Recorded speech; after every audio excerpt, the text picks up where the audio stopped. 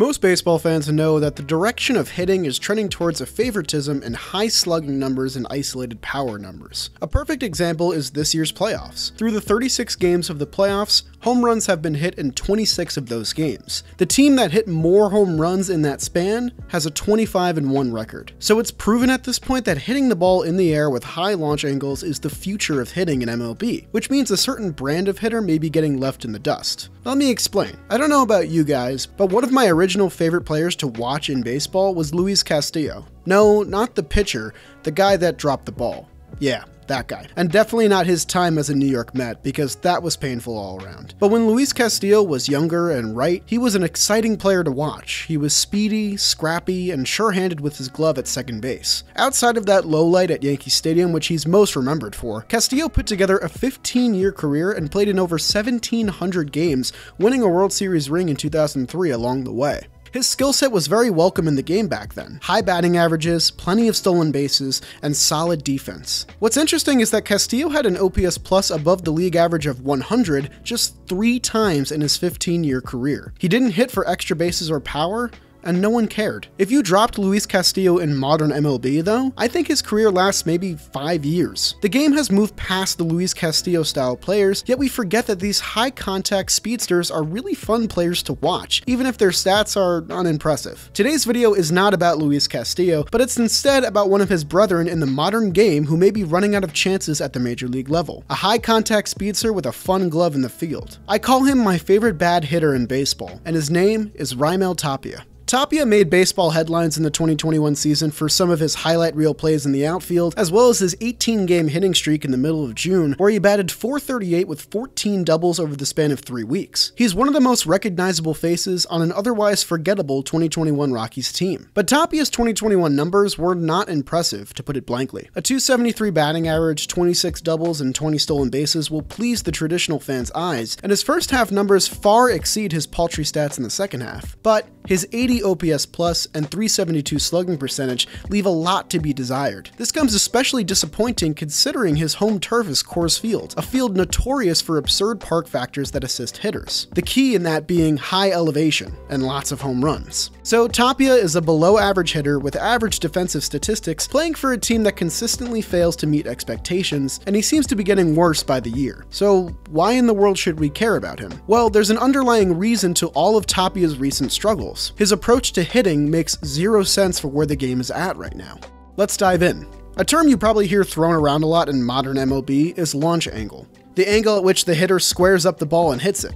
A decent launch angle is in the 9 to 15 degree range. That's about where you want to be in the modern game. Raimel Tapia somehow had a negative 4.4 average launch angle in 2021. This means that on average, for every at-bat, Tapia was hitting the ball directly into the ground. No one even sniffs his average launch angle range, as he's a full 5.6 degrees lower than second place Nicky Lopez, who was at an abysmal 2.8 degrees. For reference, we can take Atlanta Brave Adam Duvall, who managed a dismal 281 on base percentage, but he had the highest launch angle in MLB at 23.6 degrees. So it helped offset his poor on base percentage by clubbing 38 home runs. With that absurdly high slugging percentage and absurdly low OBP, his OPS plus was just 102. But you wouldn't guess that by the amount of home runs and RBIs that he had, and this is because of his launch angle. If we go back to when the stat was first recorded in 2015, there are only 3 qualified players to have an average launch angle of 0 or below. Christian Yelich's launch angle in 2015 was 0 degrees, Wilson Ramos in 2019 was negative 0.1, and the most egregious of the bunch was Eric Hosmer in 2018 with a negative 1.5 degree launch angle. However, with Christian Yelich, we've seen him have monster MVP caliber seasons because of higher launch angles, among other things. So back to Tapia. Because of this really poor launch angle, this of course led him to have a staggeringly high ground ball rate of 67.4%, over 2/3 of all of his batted balls. And once again, this was tops in MLB by a large margin over Eric Hosmer, who had a 55.5% ground ball rate. This left Tapia with the highest qualified single-season ground ball rate per Fangraphs batted ball metrics since 2002. Among this class are noted small ball hitters and speedsters like Ben Revere, Derek Jeter,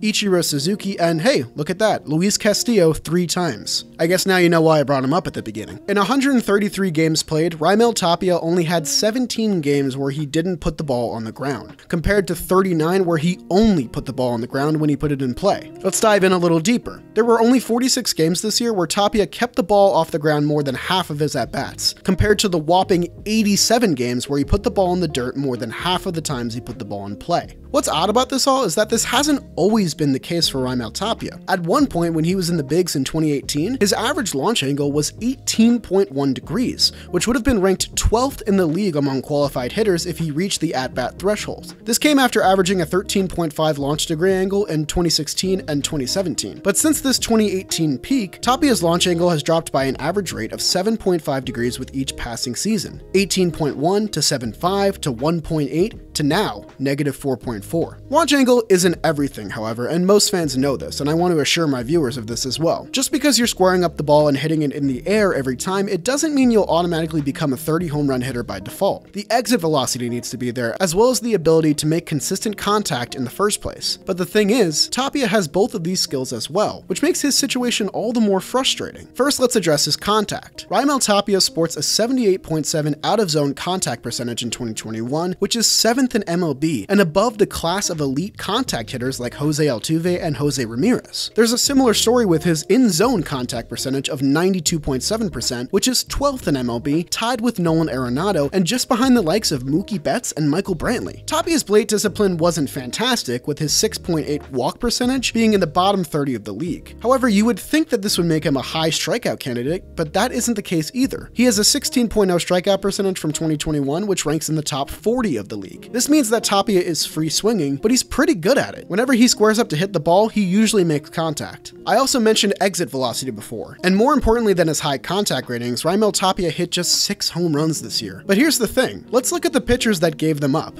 You know, regular Joe Schmoes, replacement level pitchers. You know, guys like Jacob deGrom, Walker Buehler, Max Scherzer? I mean, those are the gimmies that any major league hitter should get. Joking aside, when Tapia managed to hit the balls over the fence, he made sure they went far every time. The average distance of 414 feet on his 6 home runs was 9th in the MLB, tying himself with Miguel Sano, Rafael Devers, and Giancarlo Stanton. 4 names that I don't think you'd ever see in the same class of power rankings. Was Tapia's approach different against the aces of MLB? Maybe, or maybe he just got lucky, but the stat is eye-opening nonetheless. So we now know that when Tapia hits the ball in the air, he has much more success, he just doesn't do it that often. To demonstrate the difference in Raimel Tapia's game based on how he hits the ball, I found this great tweet from @SaberSkeptic on Twitter. Per September 23rd, basically the end of the 2021 season, Raimel's weighted runs created plus by type of hit in 2021 is staggering, to say the least. When he hit ground balls, his weighted runs created plus was 29, on fly balls it was 89, and on line drives, it was 318. If Raimel Tapia hits line drives at the same rate he hits ground balls, he becomes maybe one of the best hitters in MLB. But his ground ball percentage of 67.4% means that 2/3 of the time he makes contact, his weighted runs created plus is 29, which is abysmal, especially for an everyday player. His season's weighted run created plus total dragged all the way up to 76 just on account of the insane capability he has when hitting the ball on a line. All he needs to do is hit the ball in the air and look what happens. Now, changing an approach to hitting and altering launch angle in the middle of the season is extremely hard, so I understand why Tapia wasn't able to make the fix in the middle of the season. But this is a big offseason for him. The Rockies are sort of in limbo right now and could be moving towards a younger core, which means that while Tapia will probably get at-bats in 2022, there's no guarantee he'll be a major league mainstay for that much longer. Tapia is unfortunately in the wrong state of baseball for his type of production, and he might soon be replaced because of it. The difference here is that Tapia has the capability to be a much better hitter than he already is with a few tweaks, and a guy like Luis Castillo, who we mentioned before, could never be that type of player. Tapia's output is one-dimensional, but his potential is far from it. It's a conflicting feeling for me as a viewer because I really do enjoy the Luis Castillos of the game, but I know that they're few and far between nowadays. And for good reason. The game has evolved past them. I'm not saying that making tons of contact automatically makes you a good hitter, because discipline goes a long way in the modern state of baseball. But as we've shown with all these stats, Tapia has the capability to be a well-rounded major league hitter if he can straighten himself out. So I guess at the end of the day, what I'm trying to say is that I love to watch guys guys like Raimel Tapia play baseball. Because in addition to his base-stealing prowess and his fun defense, he puts the ball in play pretty much every time he steps into the box,